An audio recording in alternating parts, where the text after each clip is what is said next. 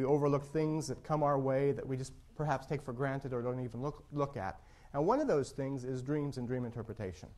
There's probably no clearer tool that each and every one of us can come to know ourselves and know about our relationships with one another, get guidance and insights into our future, and really even have insights about our health. And I travel around the world actually speaking on dream interpretation. I've been on 5 continents. And regardless of where I am, there's people who dream because we all dream. Science has proven that everyone dreams. How many people have ever heard themselves say or heard someone else say, I don't dream? Let's see, quick show of hands. I don't dream. Science has proven that everyone dreams with one possible exception. People who are criminally psychotic may not dream. So if you're telling people that you don't dream, you're suggesting you have very serious mental problems. Because as Casey would say, dreams contrast and correlate the events of the day.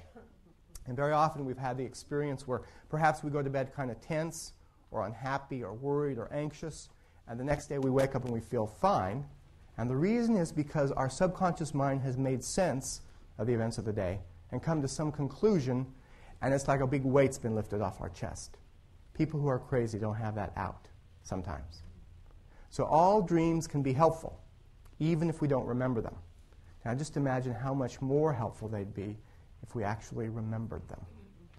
Now very often when I talk about dreams, and I actually teach dream interpretation to our Casey Riley School of Massotherapy here, part of the reason we have our students take dream interpretation is when you're working on someone in massage, very often symbols or images or memories come to mind, and it's helpful to know how to interpret or work with those images.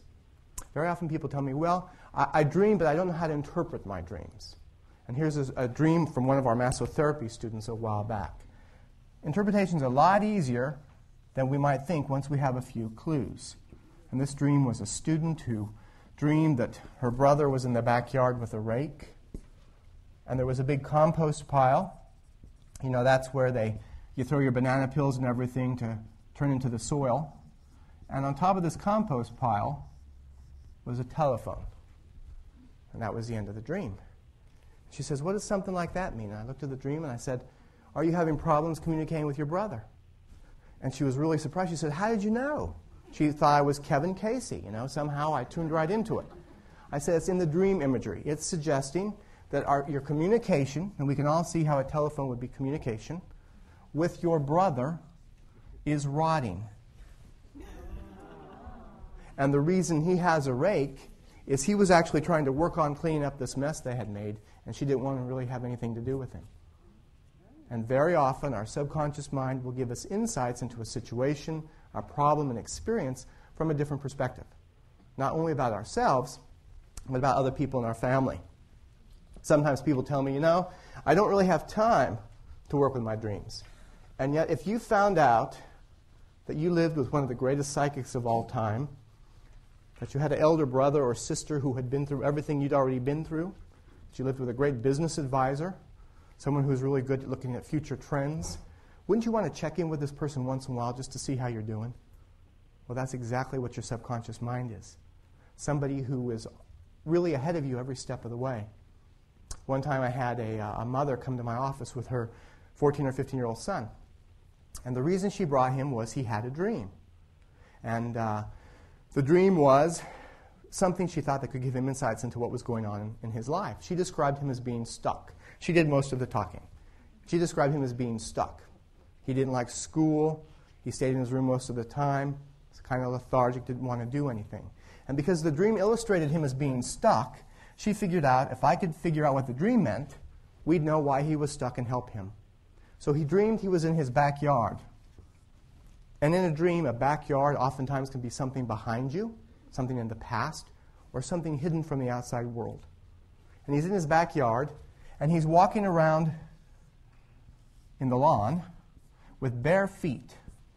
So here's his bare toes right here. And there's all this lawn. Well, bare feet lots of times can be vulnerability.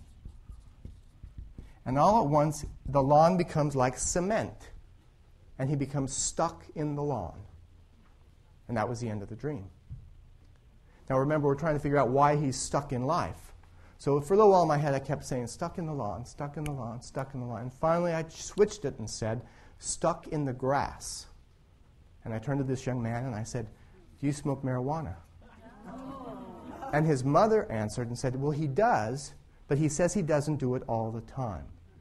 Well, the dream is suggesting that he has become completely vulnerable and stuck in life because of his vulnerability to marijuana, all from his subconscious mind.